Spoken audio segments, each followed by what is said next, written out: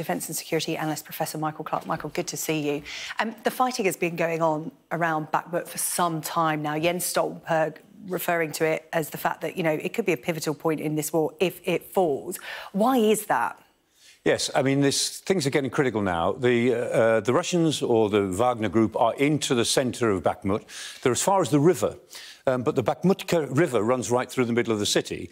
If they try to cross the river and the Ukrainians try to defend it, then the Russians will have a problem. Crossing a river in the middle of a city is never easy. Now, the Ukrainians may or may not try to defend it. More importantly, the Russians are moving in to try to block the access roads. And the one that matters is this, the 504, or the 0504, it's the local number for it, to Kostianivka. And that road is the only route out which the Ukrainians can take. And that road is already under artillery fire, so it's already a gauntlet they have to run to get in and out. If the Russians can actually break that link, then the Ukrainians will have to withdraw. They can't allow themselves to be surrounded. But the problem for the Russians then, and what Mr. Stoltenberg said, this should not be allowed to be a turning point, and it won't be. Politically, they've got to manage the loss of Bakhmut if they lose it.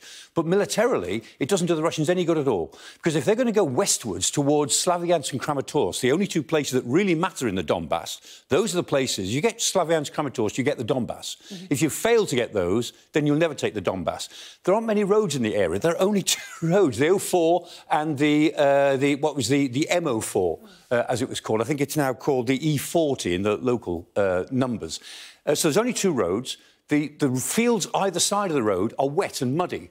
So armour can only go up the roads, and if they do that, the Ukrainians will pick them off. And then look at the ground in between. First of all, I mean, that ground is rising all the time. It's lots of natural defensive positions. And the Ukrainians will certainly defend that ground. So if the Russians wanted to move westwards from Bakhmut, they will have to fight every inch of the way towards the fortresses that the Ukrainians will make of Slavyansk and Kramatorsk. So if Bakhmut falls militarily, it won't do the Russians a whole lot of good. If they're going to take Slavyansk and Kramatorsk, they'll have to take them from the north and from the south, not from the east. And from what we've seen, the Russians haven't got the capability to do that, not just because of the conditions you were describing and the geography. Right. Not only have they not got the capability, but every time they've taken a place like Severodonetsk in July, they stop.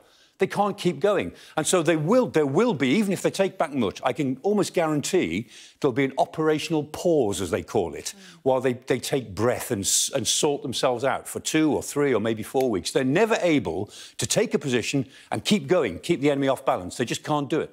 But symbolically, it would be important. Yeah. It's another place to fall to Russia. Politically, if they lose it, Kiev has really got to manage the loss of this place. Militarily, they shouldn't worry too much. OK, all right. Michael, thank you. Professor Michael Clarke there with the analysis from Ukraine. We'll talk again later on in the programme.